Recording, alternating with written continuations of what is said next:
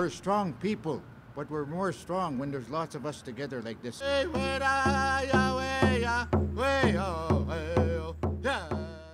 It's a crappy conversation, but hey, we're going to step right into it. We're going to start a conversation this summer. We are going to listen, we're going to gather data, and more in order to answer a few simple questions. Do we need increased public toilets in our downtown? Where and why? Has 2 washroom stalls, one which is fully accessible, and it includes some retail space located at the front and staffed by those that are supported by Siloam Mission. Participants from several of Siloam's programs will staff that kiosk. And this includes participants from our Most Employment program that you've heard a little bit about already, our Exit Up program for youth aging out of foster care, and certainly potential for others.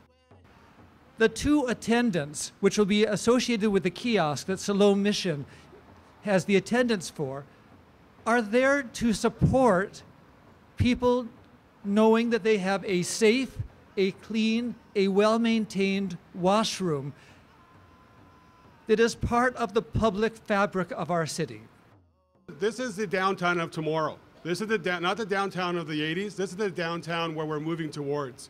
We have record amount of residential growth going on downtown. We have good commercial activity going on downtown. And we are committed to in the city of Winnipeg.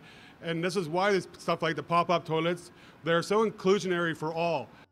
I hope this is the first of many collaborations where we can help to make downtown Winnipeg a really good place to be for all members of society.